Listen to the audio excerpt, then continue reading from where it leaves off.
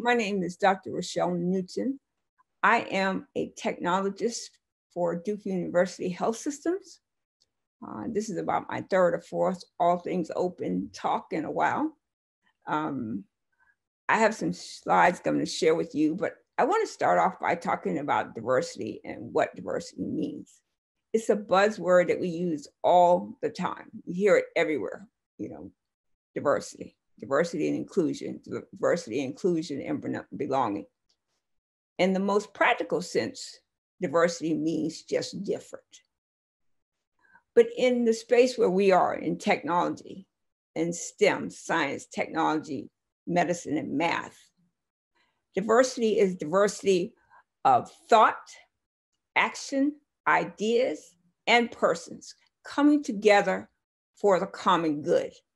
Whatever that organization's mission is, whatever it is that they're intending to do, a small group of people intending to do, is having diverse of everything, not just the persons, but it's diverse of everything.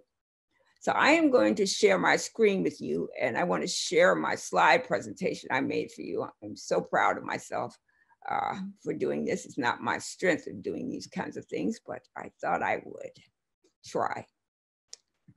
So can you see my screen? Can you all just make some kind of noise or acknowledgement if you can see my screen? Yes, we can see it. Thank you.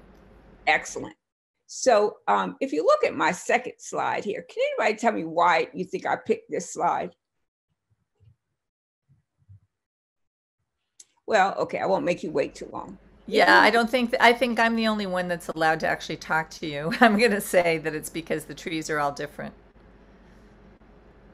Exactly. The idea behind this slide is nature is our most perfect example of diversity. There is not one tree. So there's not a magnolia tree or a pine tree or oak tree or a birch tree. There are a gazillion trees. Last time I checked, there are over 1,500 different tree types that have been identified. And what's important about that is that we can have diversity by recognizing the value of each one of those trees. So why is it necessary just to have a magnolia tree or a birch tree or a cedar tree? It is because the diversity of these trees produce something for the environment that makes the environment better. So when we talk about diversity of persons, it's very important that we think about what that really means. So in pure sense, in 2015, Google released this facial recognition software. And if you're familiar with this, it was a complete bomb because every time it saw a person with a darker skin tone, it put up a picture of a gorilla. Google is a smart company. They have good intentions. So you can imagine that they did not intend for this to go that way. But what they did do is they had all people who look and think a lot alike. So I think that in a lot of ways, we need to take lessons from what's around us. So diversity of persons, diversity of thoughts, diversity of actions.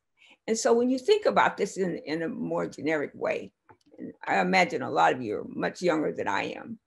Back in my day, when I first came into IT, there was this thing called groupthink. It's now developed a negative connotation, but groupthink back in the day used to mean that a group of people got together, thought about something and came to a conclusion.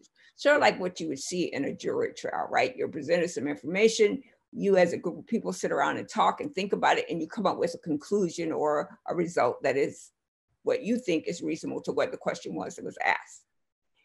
Groupthink moved and lost its position over time, but groupthink was funded by or had a foundation of the old boys network, right? So STEM, I started in STEM in 1977.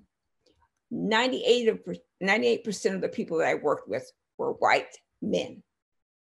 And if you think about that in just pure population terms, what did they have in common? They're white, they were male, and probably had some moral or value systems that were similar. And because of that, a lot of what they did, remarkable work, not to understate that at all, they did some remarkable things, but they forgot about the need for diversity. And when you don't have diversity included in your work, then you're missing part of the point. Most companies want to be productive. Colleges want to graduate their students. Businesses want to make money. We need diversity. It cannot be anything else other than diversity. So when we think about these old ideas, you know, groupthink, homosocial reproduction, he-peat, the old boys club, and we're still faced today, 2020, going into 2021, with a predominantly white male culture in information technology. And with emerging technologies coming up faster than ever, we've heard a lot of talk about bias introduced into these technologies. And I'll give you the best one that I know of. So most of us, when we apply for a job in modern times, it goes into something called an ATS, an application tracking system. And it has certain ground rules or algorithms it's looking for, right? So if the job is for a Mac guru, an Apple guru, that must be in the CV or resume that the person has submitted. If it said that it wanted you to work at a large organization that does similar things to that the current organization does, that's another one of those algorithms going to pick and click out. But the obvious ones are race, religion, gender, name, and college, right? So if you went to a historically Black college, you're likely not going to get out of that ATS quickly unless they eliminate everybody else and you're the only person left. If your last name is a last name that's hard to pronounce or it doesn't look like it's an American name, you're going to struggle with that as well. If you are identified as female, it's going to question, you know, how old are you? So are you in the childbearing age? So that may be used against you. If you are one particular religious affiliation where certain days you can't work or certain things have to change, that's going to go against you. Now, these algorithms are not intended to be true bias. What they're intended to do is to find the best candidate. But when we know what the best candidate is, it's easy to find. And in a lot of instances, large organizations' best candidate is white or Asian and male. Women have made a lot of progress in STEM. We have come a long way, but there are less than 100 women as CIOs, Chief Information Officers, in the United States. Now, when you think about that in very simple terms, why is that, right? So, you know, women are getting more college degrees than men. Women are more present, more vocal, you know, but the concept of what it means to be a woman for a lot of people seem that we're either one of two things. We're either passive or aggressive, and sometimes both passive aggressive. And so if a woman is in a meeting and she's trying to make a point and people keep interrupting her or keep, you know, saying things in the middle of her presentation, and she responds sort of like what happened the other night with Kamala Harris when she was talking to Vice President Pence, I'm speaking, you're assumed to be aggressive. If you become quiet and demure and mute yourself down, well, you don't have the tenor to be a leader because you don't speak up for yourself. To extrapolate that further, if you're Black or brown, male or female, regardless to whether you say a word, there's an assumption that you're aggressive, that you are not able to maintain a certain candor and behavior that's acceptable to those who see this, who makes the decision, who sees your behavior in a negative light. With emerging technologies coming along as fast as they can every single day, Black and brown people are going to be the first group of people hit hardest by emerging technologies. So for example, cashierless retail, Sam's, Amazon, a gazillion are going to, you put the app on your phone, you scan it, you press your button to pay, there's something on the wall that scans your QR code and off you go. If that had been in place prior to COVID, just imagine how many companies would not be hit as hard as they have been economically. So my whole thought in this talk and as we move forward is to think about What does it mean to have a diverse organization? And I will tell you, this is a talk I give probably once a month. When you're hiring, whether you're hiring for the janitor or the president, the people that should be on that search committee are some of the people that person will work for or work with.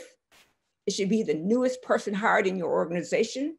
It should be the person with the least amount of experience. It should be colleagues that are on the side. So in other words, where you're managing up, managing over, and managing over, those managing over people must be in the room. Having a diverse group of people, meaning their skill sets, their race, their ideas, mean you get a productive team member who will be able to contribute immediately. But if you hire only what you know, so you've got an opening for a CIO, a COO, a CTO, or senior director, or whatever it is, and you only bring senior directors or like people into that room, most of them have already forgot what they knew when they first started out in this field. But bringing in that young person, bringing that inexperienced person brings a different dichotomy to the room. So not only do you have leadership and power, but you have a person with a different point of view.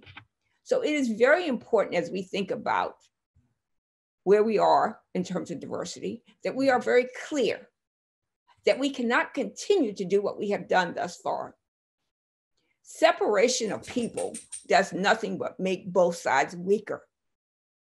We are the United States of America.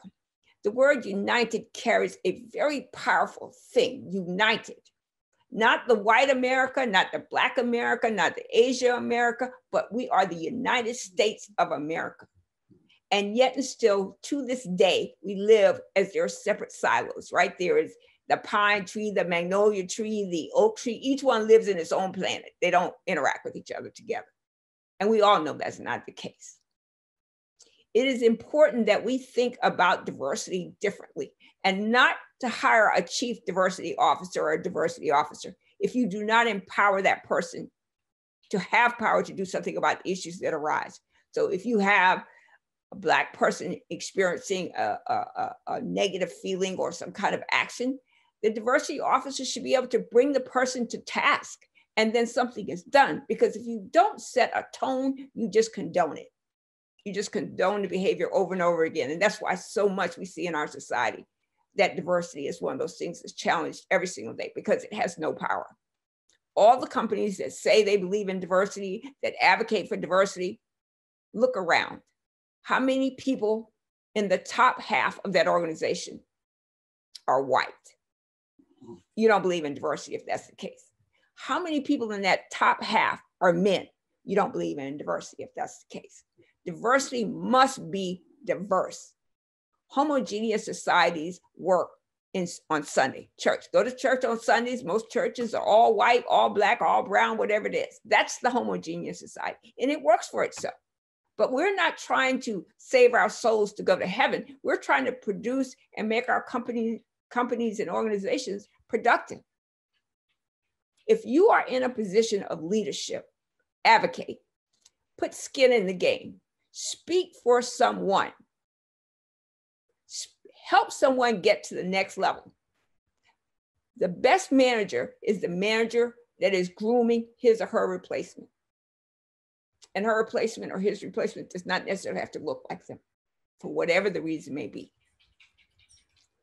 So I talked a little bit to you about facial recognition, but this slide kind of gives you a sense of where we are in technologies.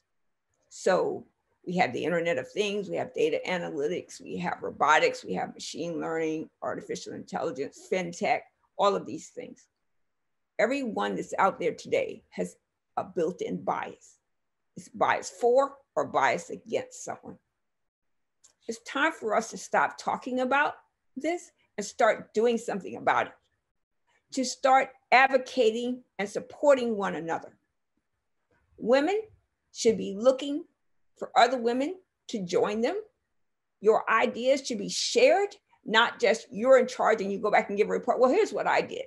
Here's what my team did. Here's what the people that I work with have done. Men, the same thing. You should be mentoring men across all spectrums. whether they're black, white, blue, green, or brown, regardless of what their sexual orientation is, their religion is, where they live. We need to consider diversity as is important to the bottom line as the people who do. Diversity is not just a word. It's just not a feel-good thing that someone feels good at the end of the day because, oh, we've hired a diversity officer, or we've hired 2 Black people in this group. So after Mr. Floyd died in May, I started doing diversity chats. I have a YouTube channel and I started doing chats. I think I've done 188 to date. And I had someone tell me that in order for Black people to be safe, this is in results to law enforcement and killing Black men, that they needed to be with their white friends every day. And so I asked that person, so when it's time to go home, go eat, I'm supposed to come spend the night with you, or are you supposed to come spend the night with me? That's how I'm going to stay alive. We must undo these thoughts and these ideas people have about what diversity means. The fastest growing segment of the population are mixed race people. They are outpacing Latinos, they're outpacing whites, they're outpacing every group out there, mixed race. By 2040, according to the Pew Center, there were going to be parity. There will be no pro-white, no pro-Black, no pro-anything. All groups will be almost on a level playing field. For us to do more with diversity, we must be inclusive in our thoughts and intentional in our actions. We must not second guess a decision that's there. You must speak up. As John Lewis said, you must get into good trouble. That doesn't mean you are aggressive. It doesn't mean you're threatening. It doesn't mean you're challenging people in the way they work and how they do things, but it means that you are committed to change. Tell your story. Share your story and let no one mute your voice. Maintain decor and sanity. No yelling and screaming, no need to be threatening someone. It's just tell your story, and tell your story in the best way you can without antagonizing the person that you're talking to. And then when you encounter stereotypes, call it right then and there. Don't go home, don't sleep on it, don't think about it, because if you don't, you have given that person permission to do it again. There are certain words that should be forbidden from the English language, like the N-word. You know, there are ways that we use words that bring results.